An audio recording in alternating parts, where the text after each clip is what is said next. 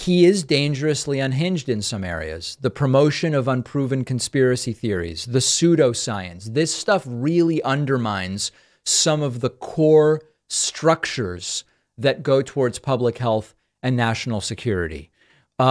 He seems disconnected with reality, quite frankly, on some of those issues. He will often attack fellow Democrats who happen to disagree with him on some of these issues. He's supported by a super PAC tied to MAGA.